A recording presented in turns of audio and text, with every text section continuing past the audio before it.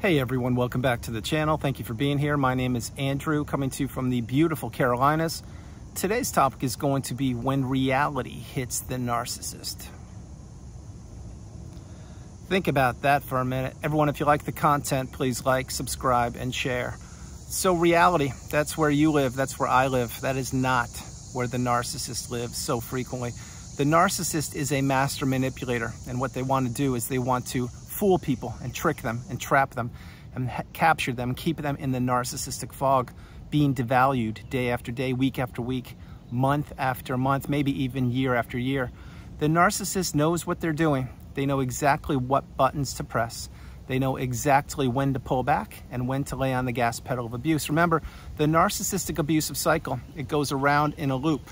It is the love bomb / euphoric stage. It is the devaluation stage where you are existing in the majority of that relationship. That's usually the longest part. Then there's the ending of the relationship. And then there's a hoover. Potentially, the narcissist may hoover you. If you are hoovered, do not accept the hoover. Become hooverable proof. Do not accept a hoover. Remember, a hoover is when the narcissist is trying to draw you back into the relationship for a day, a week, a month, a year, the rest of your life, or they're trying to test the temperature of you to see if you've healed, to see if you've seen behind the mask, and to see if you are strong enough to decline the hoover. That is why so frequently in the videos I create, I suggest for people to go no contact, to block the narcissist, delete them, remove them and all flying monkeys and people associated with them. If not now, when? Now, if you can't do that, utilize gray rock, become dull and boring, but get off the radar of the narcissist. But when reality hits for the narcissist, this will be when the relationship is over, it's finished. Maybe it ended yesterday for you, maybe it ended 4 years ago, maybe it's been 30 years, who knows? But what have you been doing since the relationship ended? I'll tell you what you've been doing. You've been doing exactly what I have been doing, which is you've been learning, growing, healing, processing so many things, understanding that there are so many people that don't have your best interest at heart, and the narcissist is certainly at the top of that list. But you were working on yourself. That is why you took your time out. You stayed in the cocoon of boundaries. You insulated yourself. You protected yourself. There were many times that you had sleepless nights. You may have gained weight, lost weight. You had to journal, meditate, see a therapist, watch videos, read. You had to really do so many things, maybe even heal childhood wounds. But you were changed forever from that narcissistic relationship. And it was for the betterment, I can assure you. You may not see it right now, but in the future you will. The narcissist wasn't changed for the betterment at all. The narcissist wasn't changed. What the narcissist did post-relationship, no matter how it ended, they simply changed the mask that they wore.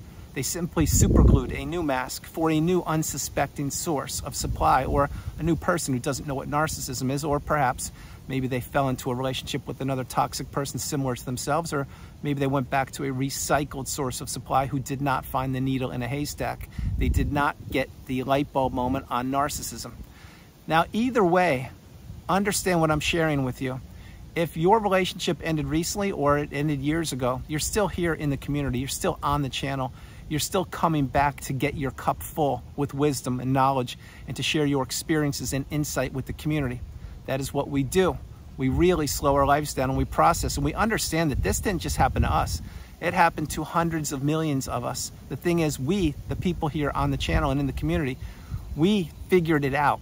We were fortunate enough to deduce and get that first light bulb moment that yes, in fact, we were in a relationship with a narcissist or a toxic person, whatever you want to call them. But again, as I mentioned, when the relationship ended, the narcissist just slithered away. They went on to a new supply, or maybe even multiple sources of supply. They changed the mask. They changed the narrative. They changed the history that you had with them. They gaslit the new supply, meaning they were telling the new supply lies and fibs and untruths and all these things. And they were stringing the new supply along. That's exactly what they did with you. That's why the cycle just continues to go around and around and around. Remember, the one constant in the narcissistic abusive cycle, it's not you, it's the narcissist. And they know it, and I know it, and you know it. But when reality hits the narcissist, it will be when they look back. And believe me when I tell you, they will do it. They do it probably more than you would think. They look back and they say to themselves, wow, I blew up the relationships with my children. I blew up the relationships with my spouses. I blew up the relationships with my own parents. I blew up the relationships with my siblings, with my colleagues, my coworkers, with my neighbors, with the people in the communities I was a part of. I cannot do anything other than try to wreck people's lives and destroy people's relationships. And the whole time I'm doing that, I want to take as much from them as I can, which includes the time, money, energy, effort, love, empathy, status, health. Everything the narcissist can take from you, they will do it if given the opportunity. But this is what the narcissist does. They will be faced with the dose of reality. Maybe it's tomorrow. Maybe it's right now. Maybe it's in a week. Maybe it's already happened. Maybe it's happening consecutive days for them, but they will have to look back and reflect, even if it's just for a few moments, even if it's before they close their eyes, before they go to sleep at night, after they've drained their 3 smartphones from their cell batteries because they were grooming other sources of supply till wee hours of the morning. But they will have to look back and say, yes, not only did I have the best thing I ever had in you, but on top of that, I blew it up. And the person that is watching the video, as I'm creating it, you were the best thing they had ever found, had ever come across. You were the one beautiful, bright, shining light that was in their life, and they know it. And the thing is the narcissist, they press on that gas pedal of abuse so much, day in and day out, week after week, that it really becomes so cumbersome and so tiring and so draining. And they are testing the relationship when you were in it. Sometimes they test the ending of the relationship if they try to hoover you. Remember, don't accept the hoover. But what the narcissist is at their core is they're cowards, they're bullies, they're shallow, they're hollow. There's nothing to them. They're empty vessels. And what they need to do is they need to take other people's hopes, dreams, aspirations, insights, ideas, thoughts, relationships. They want to take all these things from people, and they want to drive a wedge between these people and anything that matters to them. And again, that was you at one point. Remember that. Do not ever forget that the narcissist was exactly who you figured them out to be. It's not the person that you're perhaps ruminating about, thinking about all the great times that you had. Side note, did you have good times with the narcissist? Of course you did. Did you have some great times? Yes, you did. Did they outweigh all the toxicity and all the negative times? Not even close. Think about how many hours you would wait at the dinner table for the narcissist to come home when they would string you along, telling you, yeah, I'll be there at 6, and that turned into 7, which turned into 8. Next thing you know, it's 9:30, and the narcissist is nowhere to be found. Remember, you don't know they're a narcissist, but you just wasted your time. What were they doing for that 4-hour window? Well, they claimed they were at work, or claimed that they got stuck in traffic, or got a flat tire, or that they didn't see the message, etc. But the paper cuts add up. It's like death by 1,000 paper cuts. The strange behaviors of the narcissist begin to mount. And there comes a breaking point for each and every one of us when we have had enough and we put up a boundary, or we call them out and say something like, hey, what's going on? You've missed dinner now 4 nights in a row. You used to be here every night, and now you're not really around. What are you doing? And then they would tell you, oh, you're so insecure. What's your problem? I don't get you. Go see a therapist. I only have issues with you. No one else questions me like this. They would get you off the scent of them. They would get you off the track or the trace of figuring out who they were. And this was by design, because the narcissist, again, was checking the pulse and the temperature of the relationship. But then what happens when that supply source, i.e. you, and remember, you're not a supply source. The supply source is like a Wipey or Clorox or Kleenex or something. You're a beautiful, bright, shining light. And my hope is you really hold that and embrace it and understand that you are just that, just like myself. But when that energy source is gone, and the narcissist has to look back at every relationship they've destroyed, every lie they've told, every fib they've told, every untruth they've told, every smear campaign sentence that has ever come out of their mouth. And they will do this. They will reflect back. They'll deny it. But for a quick split second, they'll say, my gosh, I really did blow up a lot of people's lives. Then they'll snap themselves back into what we call reality, which is, okay, for them, reality is, okay, I need to put on a different mask. I need to act like I'm somebody different because this is what I do. I am not genuine or authentic. I will just change the mask, and I'll change the narrative, and I'll do whatever I want to, and I'll run through this life like a bull in a china shop, because I will destroy everything I can. And not only that, I will accumulate as much as I can. But when the narcissist does these things, there is no accountability on their behalf. There is no introspection. There is no saying, I was wrong, I apologize, I'm sorry, I want to change, I will improve. All you get is the same old loop of manipulation, the same old loop of lies, saying, well, if you didn't do this, I wouldn't do that. Or I'm sorry you feel that way. Or I can't control how you feel. Or that's too bad for you. Or I'm free to do whatever I want to do. Or what's your problem? They will say so many things like that. And you, back then, when you didn't have the wisdom, you would be tolerating it and taking it, thinking that they could change, trying to have adult conversations with them. But again, like everything with the narcissist, everything dries up. Every relationship fades away.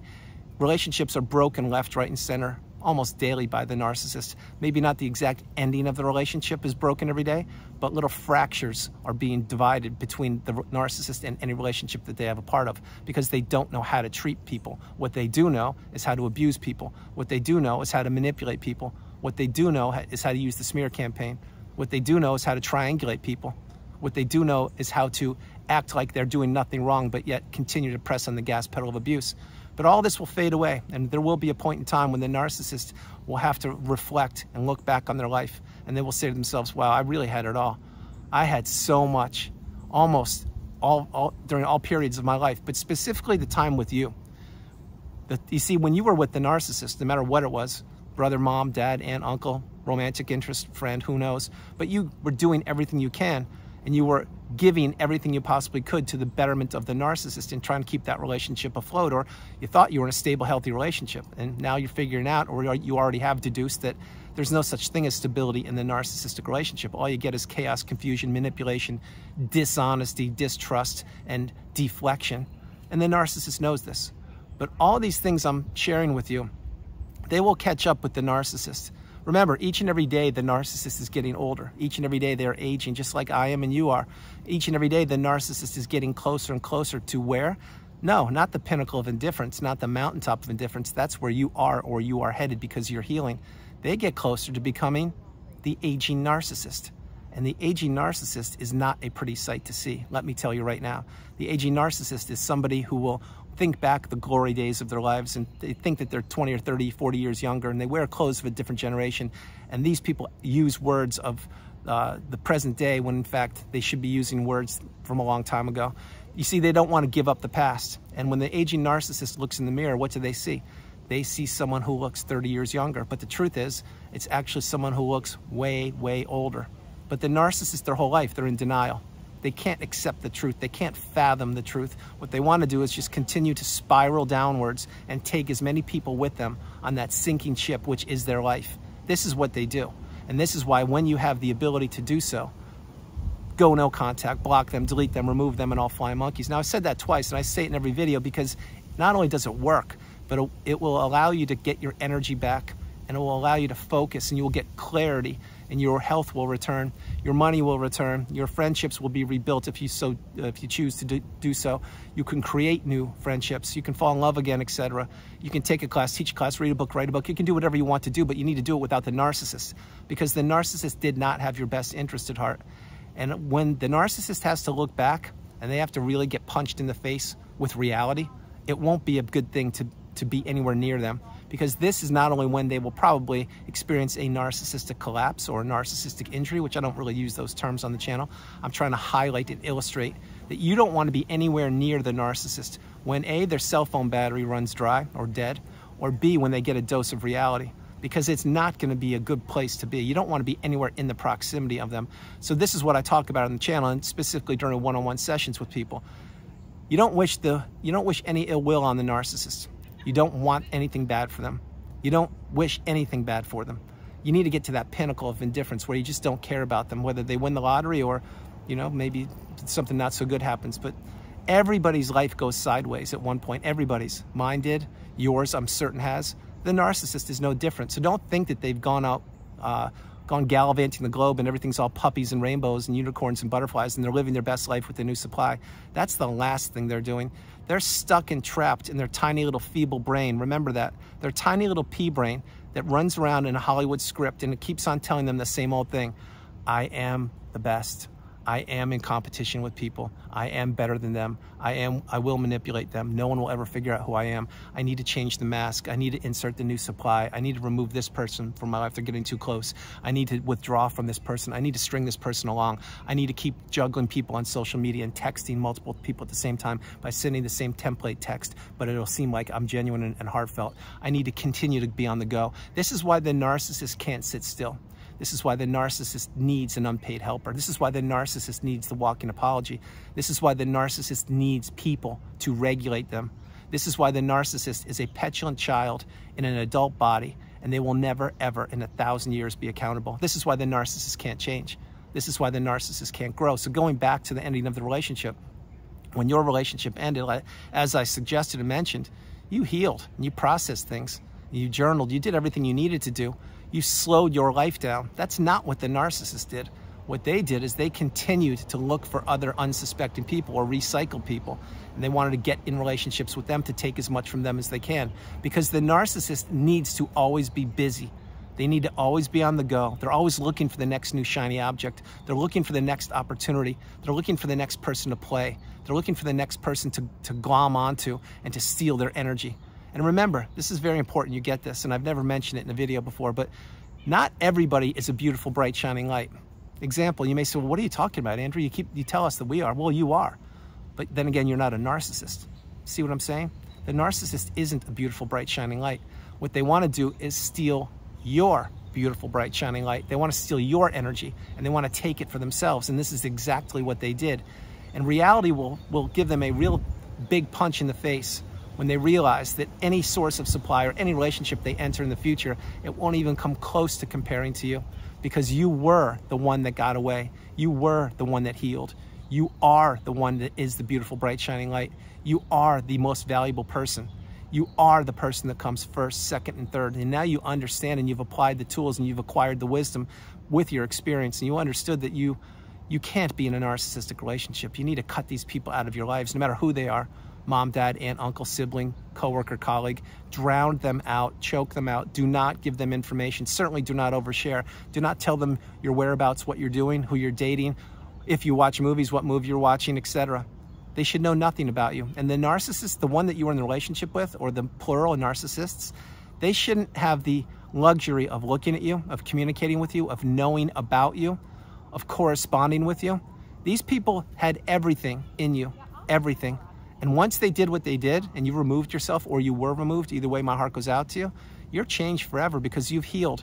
The narcissist hasn't healed. They're still stuck in that low vibrational quagmire state. That's where they will exist for the rest of their life. And they know it, and I know it, and you know it. That's not you. You're out of there. You're out of the mud. You're now elevated. You are the beautiful, bright, shining light, rising higher and higher through the ashes like a phoenix. And your power, your energy is higher than the sun, the moon, and the stars. The narcissist knew this. And again, they try to capture you and your energy for a period of time, and they succeeded for the length of that relationship until something broke, until something gave. And when that actually broke or gave, and you healed, or you're well on the healing path, including going no contact, etc., then you get recharged, and you now have a superpower. And this is a superpower on steroids once you really wrap your head around what you were in and how you've changed for the better. You see, the narcissist can't change. They can't heal. They think that they are the best person on the planet. They think they're the most attractive. They think that they have no concerns or no issues that need attendance. That's why they keep on putting Band-Aids on their instability and their anxiety and their manipulation. They keep on just running from themselves. So tonight, as an example, when you put your head on the pillow, you go to sleep. My hope is you can rest peacefully, and you can put your head down and you can say, wow, I had a great day today. I made improvements. I've accomplished some things. I have goals. Maybe you're creating and or developing an exit plan. Maybe you're finally out of the narcissistic relationship. Maybe tomorrow's the day you'll get out of it. Who knows? But what I'm sharing is you're doing things for yourself. What is a narcissist doing? Not one thing for themselves. They're trying to plot and plan on how to take people's money, how to take people's hearts, how to take people's energy. Key word there in those 3 sentences was take. That's what the narcissist does. They take, take, and take. And when they're done, what do they want to do? That's right, they want to take more. But when you remove yourself from the relationship, or you have been removed, and you finally get the message and you go no contact, they can't take anything else from you because they're no longer in your vicinity or proximity, and you're no longer in a relationship with them, and that's a great thing. So understand, the narcissist will have to have a huge dose of reality eventually. Maybe it's today, tonight, tomorrow. Maybe it's next week, I don't know. But it will give them a real wake-up call, because the narcissist had the best thing in you, and you did everything you could for them and for the relationship. And once you're removed, and specifically once you've healed, you're a totally different person, not them. They stay stuck, and they have to look for somebody like you, which they will never, ever find. So everyone, that's the video. I hope you liked it. I loved doing it from the beautiful Carolinas. This is Andrew. Namaste. Have a great afternoon, evening, or morning, no matter where you are on the planet. You are not alone. Remember that. You are not alone. I love you all. God bless you. And I will talk to you tomorrow. And understand, I don't wish ill will upon anybody. My hope is you don't either. I never have. I never will. I'm just sharing with you that in the long run, the empath wins. In the long run, the empath becomes the educated empath. In the long run, The empath puts up boundaries and realizes that not everybody has our best interest at heart. And also, in the long run, the narcissist will get what's coming to them. It won't happen anytime soon. Probably it won't happen with your being anywhere near them because you've got no contact, etc., and probably relocated. But the narcissist's life will go sideways. And even when you were in the relationship, the narcissist's life was going sideways. You just didn't know about it. So this is what will happen. It will be the demise of the narcissist once they get the wake-up call and then once reality really slaps them in the face. And that's figuratively, not literally. But when that happens, they will say to themselves, wow, I really did a number on myself. Yeah, you did, because that's what you do. Everyone, I love you all. God bless you, and I will talk to you tomorrow. All right, enjoy yourselves. Bye.